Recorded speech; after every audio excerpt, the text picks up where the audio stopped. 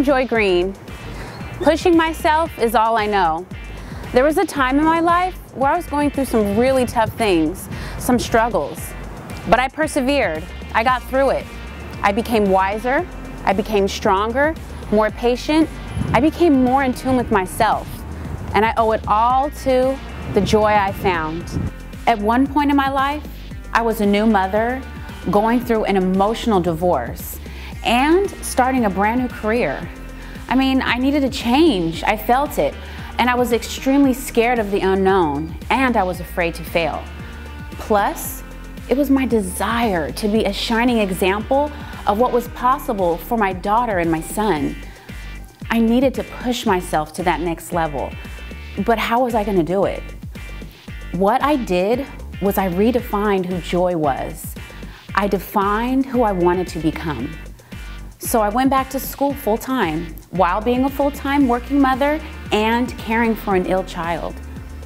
Not only did I persevere, I became wiser, I became stronger, more patient, I became more in tune with myself, and I owe it all to the joy I found. Although it may look like celebrities are living the dream, many of them have overcome a once nightmarish life to get to where they are today. The beautiful Wendy Williams survived promiscuity and even drug abuse to become the successful talk show host and happily married wife and mother she is today. And before Drea Michelle, Miss Basketball Wives of LA herself, became who she is, her past included stripping at a gentleman's club in the Midwest and an arrest for child endangerment. But today, that's all behind Miss Drea. Not only is she appearing on multiple TV shows, she's also a bathing suit designer, and she has her own clothing line. Then there's the queen of all media, Miss Harpo herself, Oprah Winfrey. Her highly publicized life of child abuse did not stop her from becoming the business mogul that she is today. You see, each of these women are very different, but what they all have in common is they found their joy. Coming up, we're going to talk to Deepak Chopra. He's going to take us through the joys of meditating. You won't want to miss this. 16 and Pregnant is a reality show on MTV. And although each season gets wrapped up nicely, the reality is being 16 and pregnant isn't easy, especially when MTV's not there cutting you a check at the end of the day. How do I know? Because I was 16 and pregnant and living at home with 5 siblings.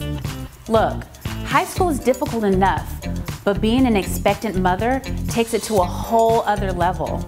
I had no money, I couldn't hang out with my friends, and dating, that was out of the question. Who wanted to be seen with a 16-year-old that was pregnant?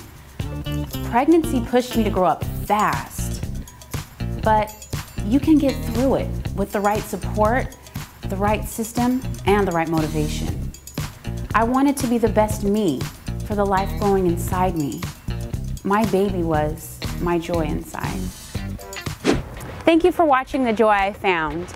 Now I want to hear from you guys. I want to know what's on your minds, what you thought about today's program. You can reach me on Twitter at The Joy I Found. Thank you again for watching. I'll be seeing you soon.